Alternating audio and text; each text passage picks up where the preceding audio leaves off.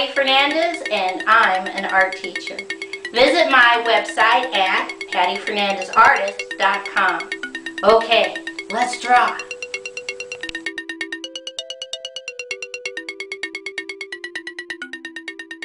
Okay, today's project is how to draw the symbol for Confucianism, ancient Chinese philosophy.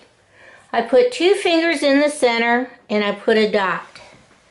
And from that dot, I'm going to draw a slightly curved line down on the left, come back to the dot, slightly curved line down on the right.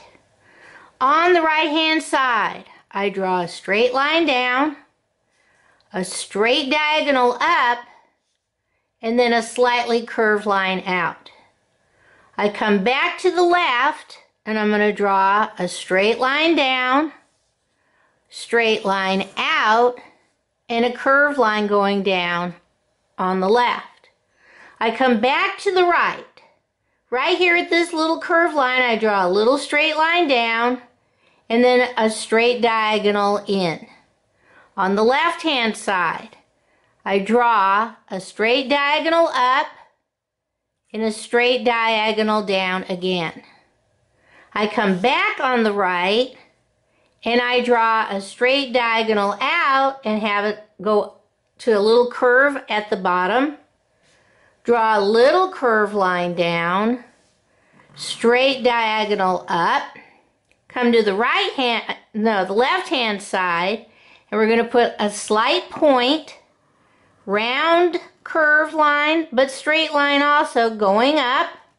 Stop right about there. Now, I come back to the right, I draw a straight line down, and I'm going to draw a little straight diagonal up. Draw a little curved line in, come back to the left, and now we're going to draw a straight line down and connect. It's very lyrical. Their lines move. Okay, let's see how we're going to color this in.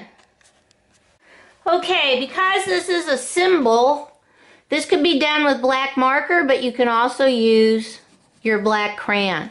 Carefully, what I would do is color every section with a little loop-de-loop line black, just to get that first coat of color down.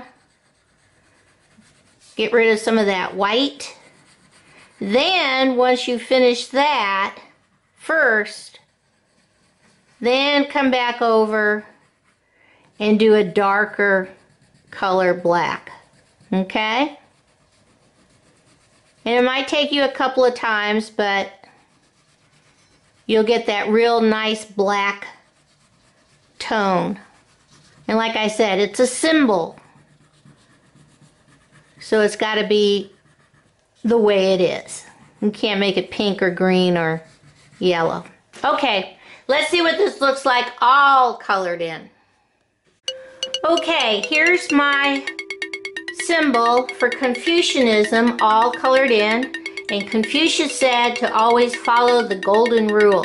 Do unto others as you would have them do unto you. Which sounds pretty right on the money for these times. Okay, bye-bye.